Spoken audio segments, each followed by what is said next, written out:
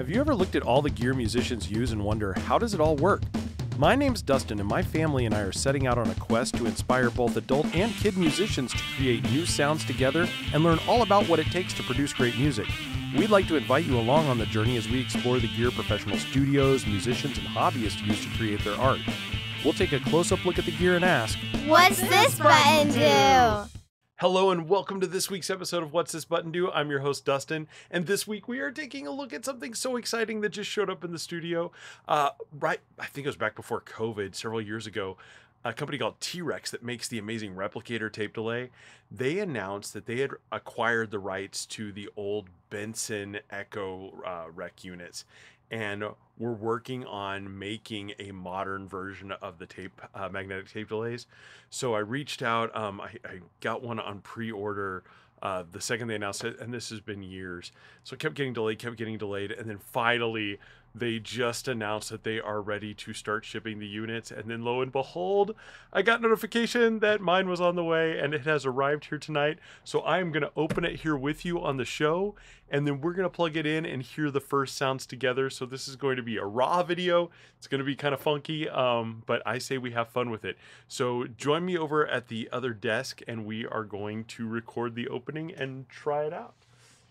All right, everybody, let's rip this open and see what we've got. I'm going to cut into the box top here. It's a massive box that it came in. Good Lord. Sorry if I'm bouncing around the camera on the screen here. It's going to take a little bit of doing to open up, but my gosh, it's worth it.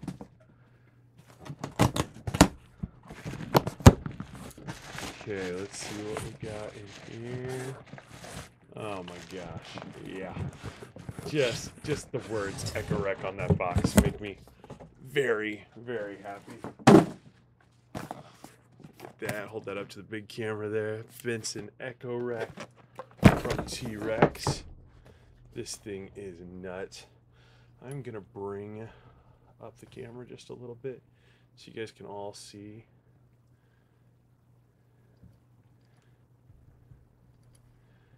Exactly what we're looking at here, because this is super exciting. So we're going to take this little sleeve off there. Let's see if I can do it without ripping it all up. And tone matters is what the box says. And honestly, gotta say, like, these are just, every time T-Rex makes something, it just blows my mind away. They've got this ultra sealed. I think they're really being protective this time, which is good. The first time I got a replicator, I had a couple little issues with it.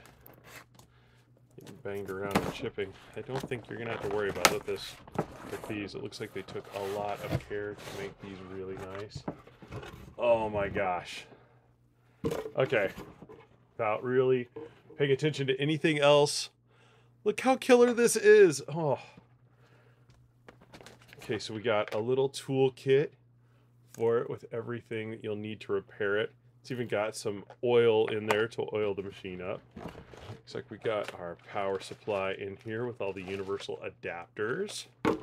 Excellent. Tons and tons and tons of padding, but that is good because this is a massively, massively heavy unit. Good Lord. Thing weighs a ton.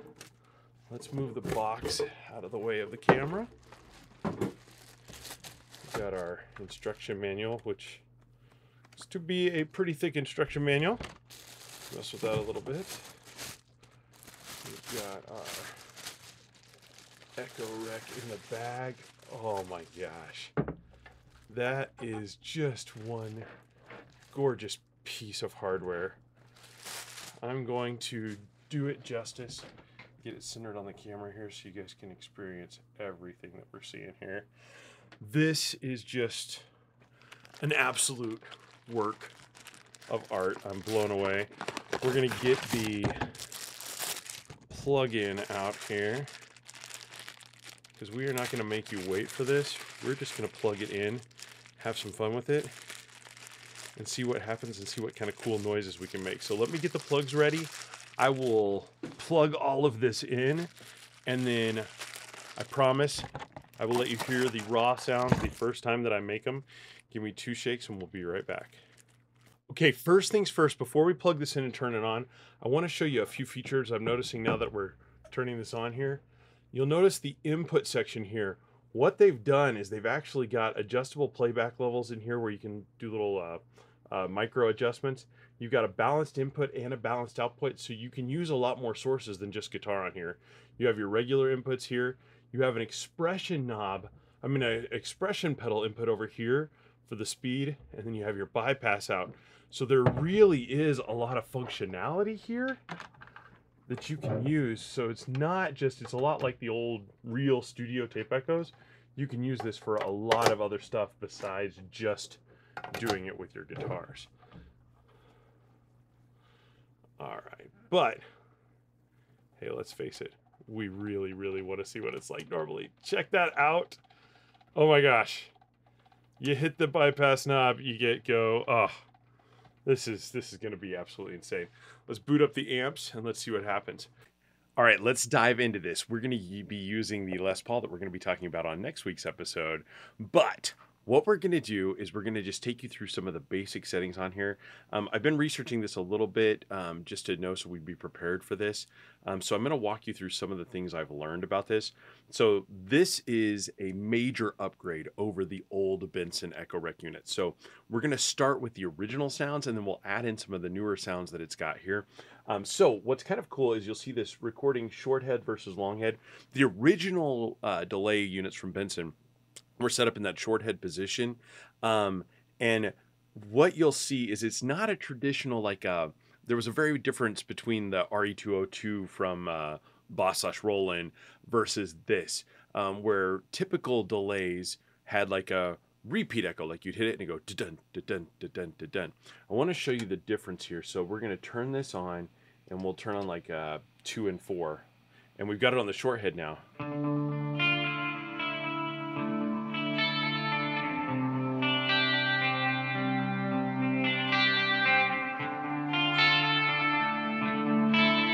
See how that, it's more of almost like a ambient kind of reverb mixed with a little bit of delay, but using delay to achieve that effect. So let's go, we'll go by each playback head. So the first head was the short head. You can hear very much kind of like a slapback reverb almost. Playback head 2, same thing. Playback head 3. Starts to fill that out a little bit and stretch out, and then playback 4 will be the longer.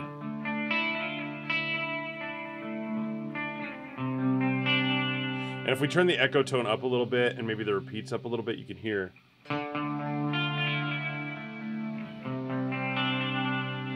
See, it's just a beautiful delay, but it's not that long, super long, multi-millisecond kind of thing. On those original playback heads, in the short mode, the playback head 1 was 46, and then playback head 4 went up to like 185. So it was never a super long thing. I guess that was in the min. So it was like on the maximum you could set it. It was, I've got notes, 87 milliseconds on playback head 1, all the way up to 340 milliseconds on playback head number 4. So if we had the delay maxed out on the speed, or I guess minimized out. And then you can hear if we speed it all the way up. It's some just really crazy. But that's about as high as you can go. That's about the maximum that you were able to take that. With this new switch over here, now you get more of a traditional delay. So if I go to playback 1, and I'm going to turn the delay time down just. See slapbacking? Number 2. See, much more traditional delay. Slapback 3. You can hear. And then number 4, really long. So now the max on like playback head number 4 is 531 milliseconds. So it's definitely got more length to it. You can get a lot more time out of these. But I want to show you one of my favorite tricks from back in the day. In fact, I'm going to down tune here to D.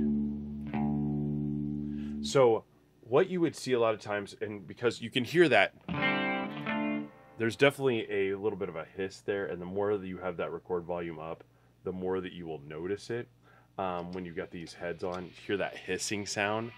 So what people would do is turn that way down, turn the record level way up. So now we'll hear less hiss, so you can actually take that all the way out. But there's still a... See? So you can eliminate some of that hiss just by changing the way that your input's going in.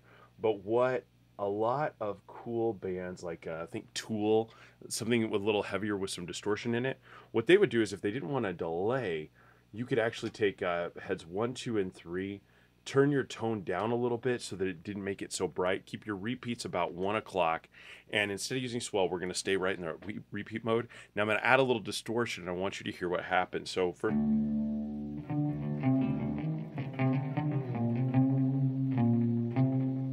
So that's just my clean tone. Now we're going to add the distortion in.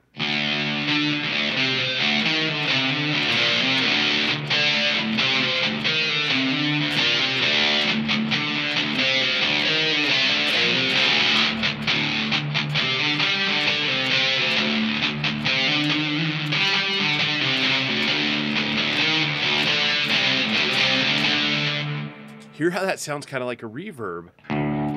So I'm going to turn the distortion back on. I'm going to turn. Okay, now we've got the Binson is completely out of the circuit. Now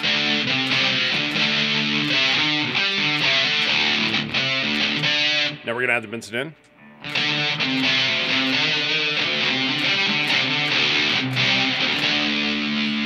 See how it just fills out that spectrum and creates that wall of sound? It's really...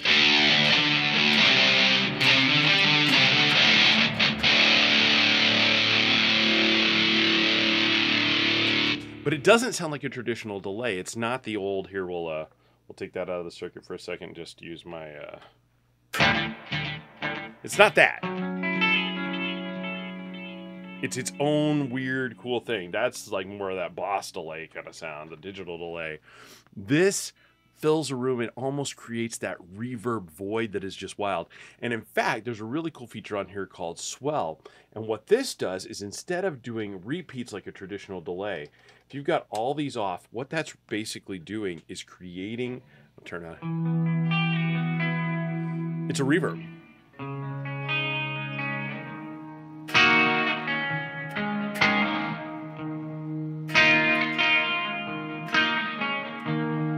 And then if we add some of the heads in, you get a little bit of extra funky.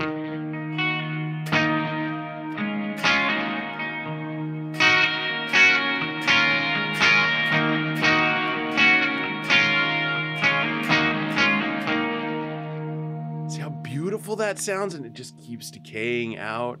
Gives you this really, really neat sound, but it's not anything that a normal delay would do. Completely funky.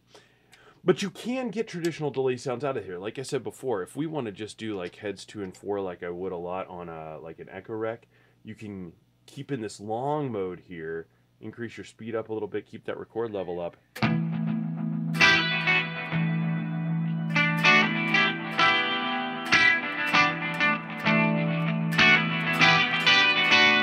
See, gorgeous. And then if you turn this up, you're going to oscillate. And then you can turn the oscillation down. This allows for some really fun effects. And like you saw on the input panels back there, we can stick a microphone, a drum, any kind of cool thing that we want into here to get it to make that sound. So on drums, especially on like a snare or on a bass kick, you can really get some really fun echo onto there. And then on vocals, this makes for some gorgeous just background pad for a vocal. We'll have to experiment with that at a later time. But even back in this just short mode, I know it seems weird to talk about short delays. I always loved the 1, 2, 3, leaving number 4 out, because with number 4 on, I'll show you.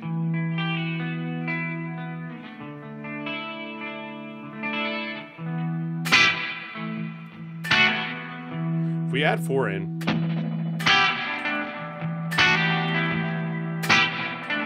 you get more of that brum, brum kind of sound. I always liked leaving 4 off when I was doing...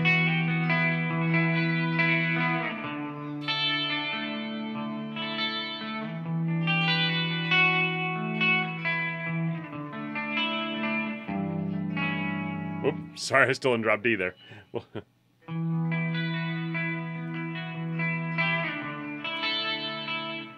So yeah, when you leave 4 off, you just get this really cool.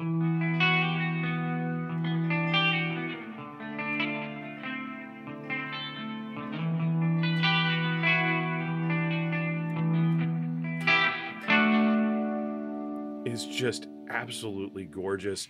The pads that it sets down are amazing. And there's one other little trick that's kind of fun. I'm going to turn the recording up just a little bit. Take this to long. Take the speed up to the middle where that's notched at. Just leave it right in the middle. Leave your record level up. And then we're going to take these repeats all the way up. Listen to the sustain.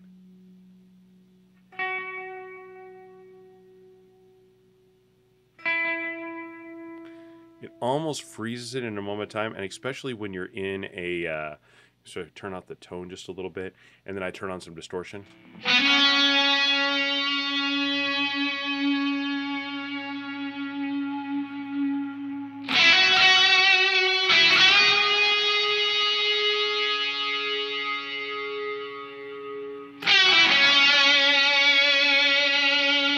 Now, if you add in playback 2, it repeats too much.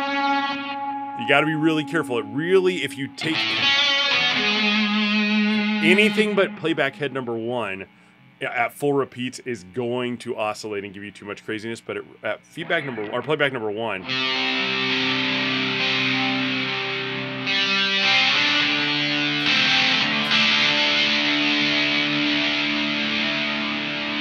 just sustains.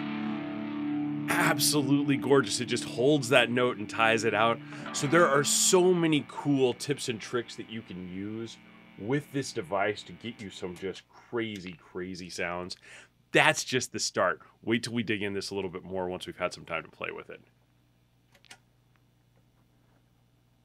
Well, that was exciting. I cannot believe how amazing that sounds. This is going to be so much fun. I can't wait to get this on other sources like drums and vocals and keyboards, just to mess around with it and see how it goes.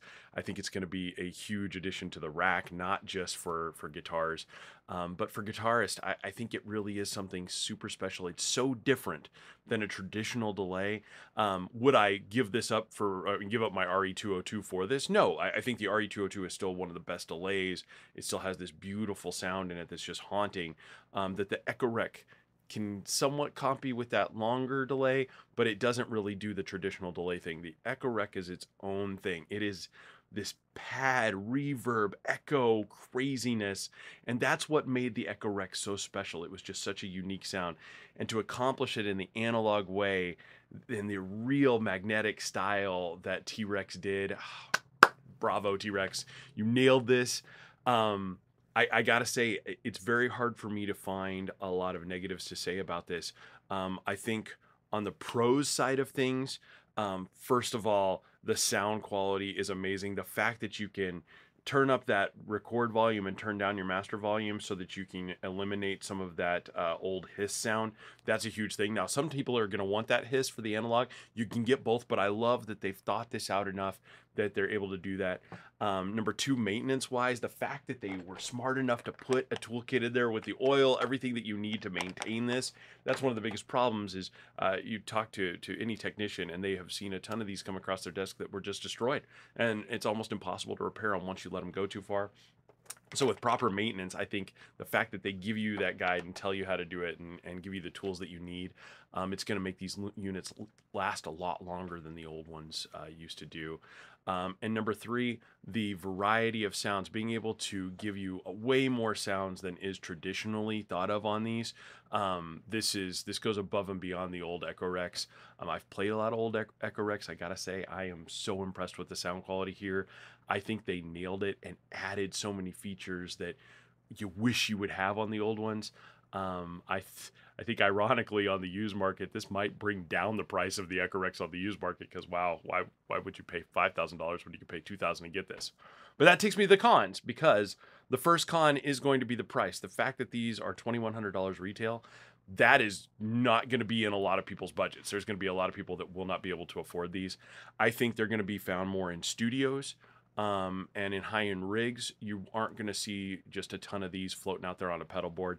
And because of the price, it's going to be very hard to gig these. For me to want to go out to a bar and play with this where there's a chance of beer getting spilled on it, probably not going to happen. Like, I just don't see that. If it is, it needs to be sitting on top of your amp, like away in the back, so that it doesn't get anything spilled on it. I think that's really the only solution there. Second con, nobody knows how to repair this specific unit yet, so if they do break down, you're going to have a little trouble finding somebody to fix it. But honestly, they're so new. By the time that happens, I'm not really worried about that. And again, the fact that they give you the maintenance on there, it's the only part that really worried me about this. So is it a con? I don't know. I would say that's probably the biggest threat, but just one of those things to pay attention to. Sorry, my puppy just entered the room and now he wants some attention too. But I really think those two are the true only cons of this. Otherwise, I really can't think of a negative. I like to give you three things. I can't think of a third con about this. I really think those are the only two negatives to hold you back, and really it's just one. Its price is going to be hard. It is a lot of money, but when you consider that an old Binson Echorec right now on the used market, if it's in decent condition, could be anywhere from $5 to $10 grand. $2,100 is nothing comparatively, and the sound quality is fantastic. So again, it's you get what you pay for. This is something special. It's something unique. Does every musician in the world need one? No, absolutely not.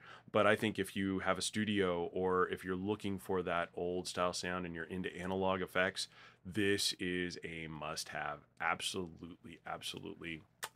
T-Rex, you nailed it. You nailed it. I am so impressed. You guys are going to see this on a lot more videos from me. I am sure I'm going to be putting this in a ton of stuff. We're going to mix it with some harmonic trims, have some fun, come up with some new recipes for it. So you'll see this a lot in future videos. So stay tuned for those.